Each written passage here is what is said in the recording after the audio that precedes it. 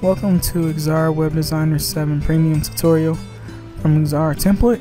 This is lesson number 10 for the Shape Tool. And in this tutorial, we'll be going over how to use the Shape Tool to draw a straight line versus a curved line. We'll be showing how to make a smooth join versus a cusp join. We'll show how to delete points within a line. We'll also show you how to break points within a line and separate lines. And we'll be doing a few other things in this tutorial to help you with using the Shape Tool with an Xara Web Designer. If you haven't already, go ahead and start a blank new document. Once you start a blank new document, go to your toolbar and look for about the third option down. Looks kind of like a brush. I'm not going to select that. We're just going to that to show the other options. And you'll see kind of a icon that looks like a backwards S with a line through it. Go ahead and select that. That's the Shape Tool. And then you'll notice that our cursor changes with kind of a backwards S and a pair of crosshairs to show that we have the Shape Tool selected.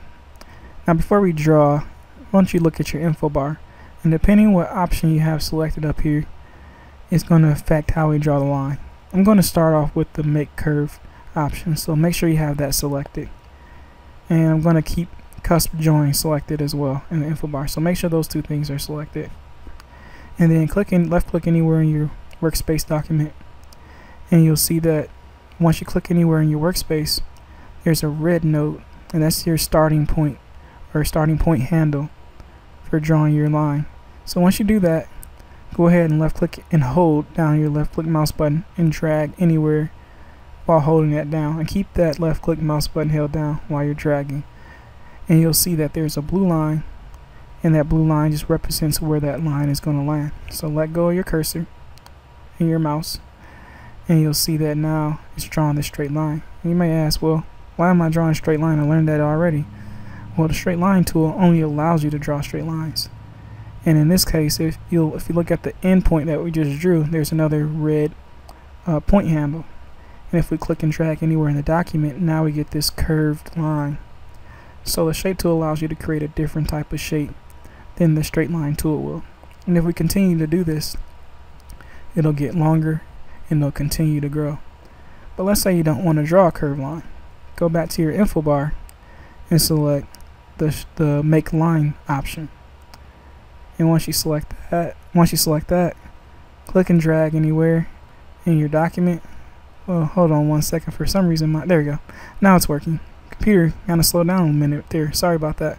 But yeah, if you click and drag like you just did before, at any point in the document, it'll start to draw, but it'll do it without the curved line.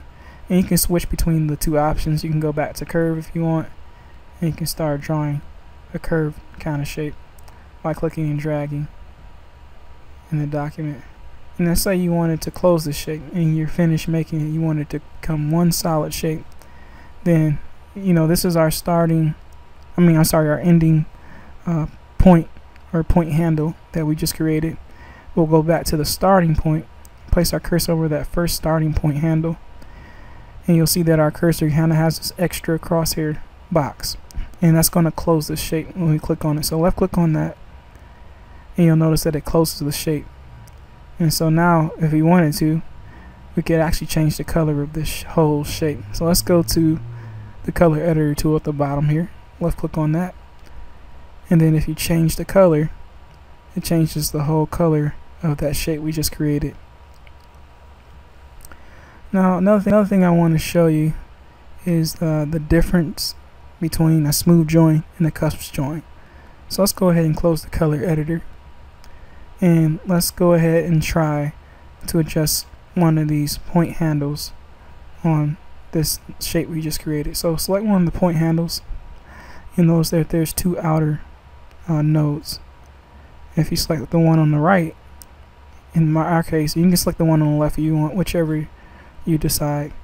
Just click on one of those and left click and drag up or down, and you notice that only one side of this line is affected. So this is the point handle that we have selected, and only the right side of that point handle is being adjusted. So this line on the right hand side of it. And if we go on this other side, it only affects the left hand side of the point line of the point handle. Well, let's say that you wanted both sides of this affected.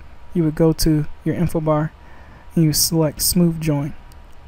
And what that's going to do is when you select one of those outer nodes, it affects both sides. So if you push down on one side, the other side goes up on the opposite side of the handle. If you push up on one side, the opposite side of the point handle goes downward.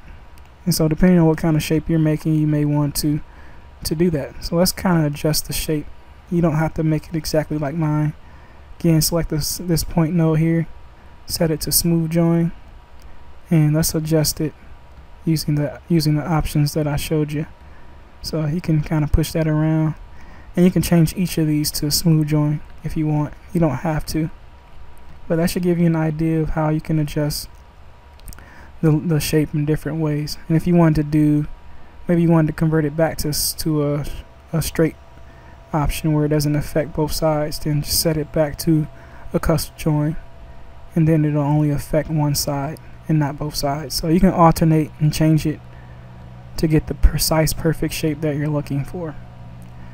The next thing I'm going to show you is how to break a point apart. So let's go ahead and delete this shape. We don't need this shape anymore. Go ahead and hit delete. And I apologize for the noise if you can hear any in the background. Unfortunately, there's some people working on cutting some grass or something outside, so I do apologize for that. Next thing you want to do, and I apologize again because there's a phone call coming through in the middle of our presentation here, so I apologize again for that. Okay, now let's get back into the presentation. Now that that's out the way, you'll see that there's an option to break away points in your design. You'll see it up here in the info bar. So let's go ahead and draw our line. We're going to make a 3-point line. I made 3 points on it. You're going to select the middle node here, or middle point handle, and you're going to select break away at points. Then you're going to go to your toolbar, select the selector tool, then click in any blank space in your workspace, and then click on that line that we broke apart. And if you click and drag one of the lines apart, you'll see that it broke it apart at that point handle. So that's what it does when you break away a point. It separates the line into 2 pieces. So if you ever need to break a line apart, that's how you would do it. Let's go ahead and select the selector tool again, and we're going to create another line with 3 points. And then we're going to select the middle point again, or the middle point handle, and this time we're going to delete the point. We're not going to break the line apart, but by deleting the point, it just removes that point from the line.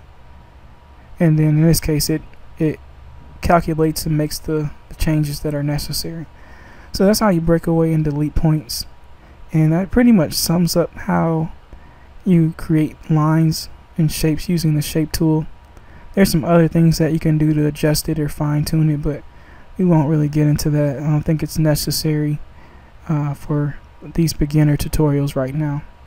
So hopefully that helped you to learn how to use the shape tool and create custom shapes. I'm going to also show you actually one of the shapes that I created using the shape tool. So here's something that I've created, and you know how to make most of this design. Actually, I call it Wacky Inspiration because it looks kind of like a wacky logo, but this uses a drop shadow, which you already know how to do. It uses the fill tool to change the color types across a spectrum, which you already know how to do. And it also uses a stroke. Not sure if we taught you that yet, but you can almost make this design, and I'll show you what parts you can make with the knowledge that you have. If you've watched all the previous tutorials, you should be able to make this initial shape that you see here right now with the knowledge that you have so far. So just wanted to give you an idea of what you can create, and that these tutorials aren't just, you know, being taught to bore you, but there's actually a reason that you're learning how to use some of these different tools. So yeah, go ahead and send us a message if you have any questions through YouTube, or you can also subscribe to our videos and stay up to date on any new releases. And don't forget to give us a thumbs up or a thumbs down depending on how well you think the tutorial is. And if you think it's not that great, definitely give us some feedback, because we're looking to improve on helping you learn how to use Xara Web Designer 7 Premium. Thanks again for viewing this tutorial, and have a wonderful day.